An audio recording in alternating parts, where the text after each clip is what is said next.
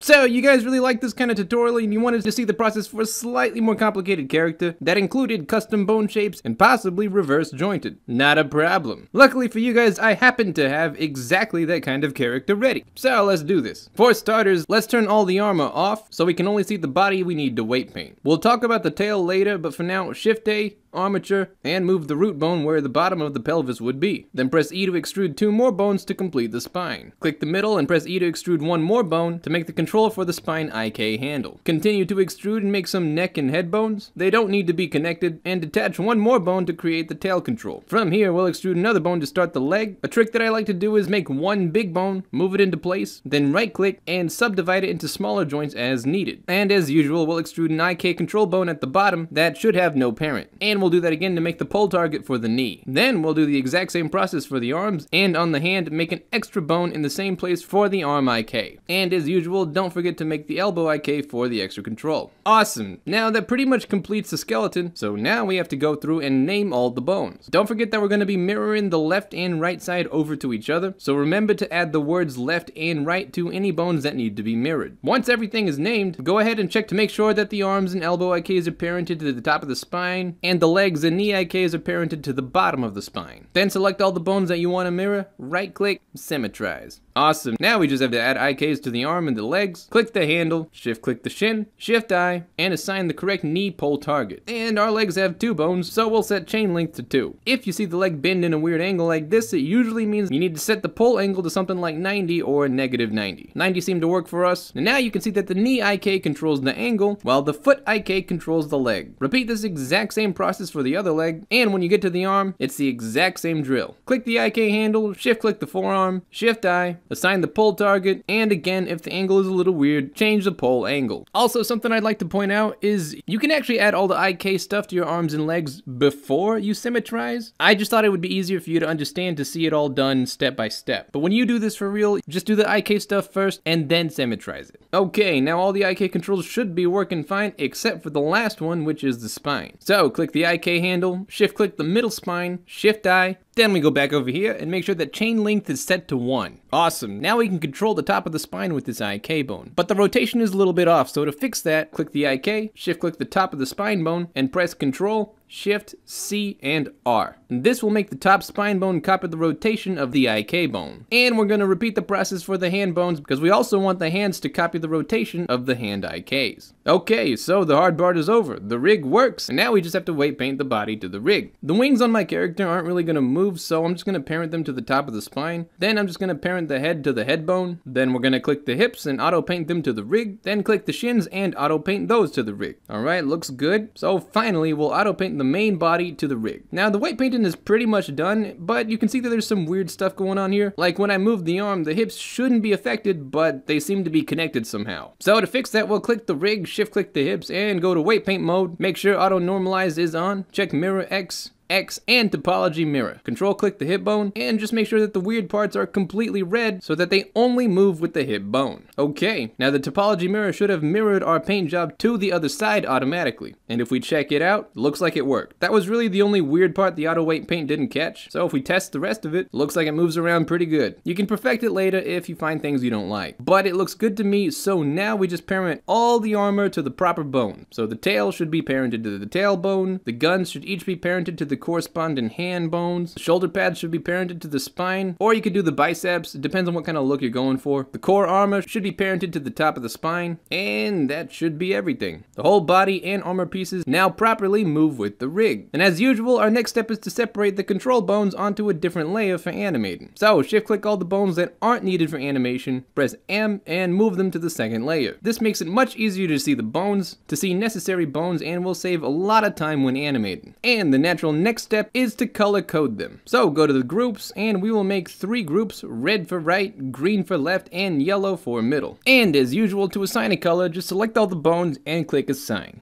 You'll do this for the green side, the red side, and the middle. From here, I usually turn bone mode to stick just to see things a little easier, and you guys wanted to see how to use custom bone shapes, so I'll go ahead and show you. Let's say you made a custom bone shape and you want your bones to look like this shape. Well, in order to do that, just go to pose mode, go to the bone, and down under custom object, find the name of the object that you want it to look like, and bam, it's that simple. You can do this for any bone you want, and this is why you see everyone's rig looking different. They're just using their own bone shapes. Okay, now for whatever reason, most reverse joint type characters have tails. I'm not sure why, but if you're doing reverse joint, then odds are your character has a tail. So I'll show you a little trick that I like to use whenever I'm making cool dynamic looking tails. This works best for machines and aliens, but you can apply it to whatever you want. Start with whatever base shape you want to use for the tail. Then Control A to apply all transformations and make sure it's in the middle of the world. Then Shift A, add a curve, then click your object and add an array modifier. Set type to fit to curve, and the curve should be set to your curve. Make sure the offset is set to 0 for everything except for Z, which should be set to 1. Check merge to true, then add a curve modifier, set the curve to your curve, set deform axis to Z, then click your object, shift click your curve, and move it where it needs to go. At this point, if you tab the curve to edit mode, you can drag and rotate the ends to whatever shape you need. In the curve edit mode, you can press Alt S to change the size of each end, and you can rotate the handles with R, or press Control T to get a cool looking twist design. Once you got all the shapes you want, you can change the offset to affect the number of times you want it to repeat, and finally, you want to be able to control the curve with your rig. So to attach your curve to a bone, go to pose mode, click the bone you want to attach it to, then go to object mode, shift click the curve, click the point you want, and Control H to hook it to your selected bone. Awesome, now the tailbone controls the tip of the tail, but we also want to repeat the process to attach the other side of the tail to the body, specifically the lowest spine bone. And well, you're done. Sorry if that was a little long, but that was the entire rigging process for this reverse joint tailed character. I really hope that helped. If you thought this kind of rigging tutorial was useful, and you'd like to see a slightly more complicated character, maybe one that even requires a feet and toe rig, leave a comment down below. Otherwise, as always, hope you have a fantastic day, and I'll see you around.